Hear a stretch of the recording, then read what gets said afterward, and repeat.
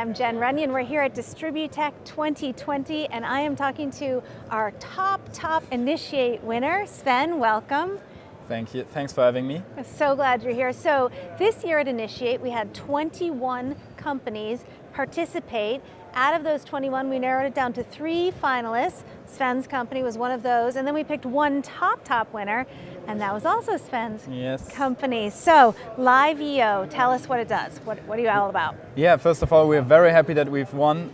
So LiveEO is an Earth observation company, and what we do is we help utilities on the entire globe to deal with one of their biggest problems, which is vegetation management. Okay.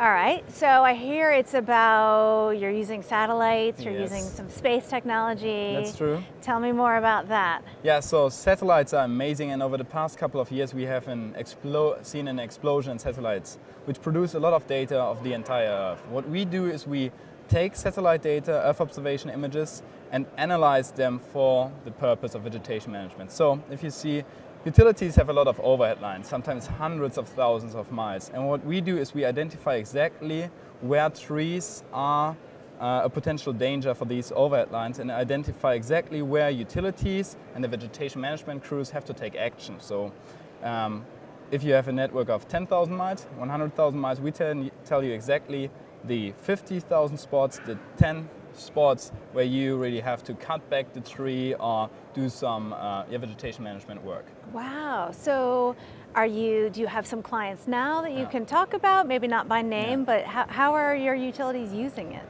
So what we've done is we, for example, already analyzed multiple tens of thousands of miles of railway grid and electricity grid. So the use case for railways is the same. Trees shouldn't fall on railways. Yes. So we've analyzed the entire German railway grid on a country scale, which is really interesting because it's very difficult to analyze satellites on a country scale. Yeah. But we've done projects in Germany and in Europe with some of the biggest utilities there, E.ON.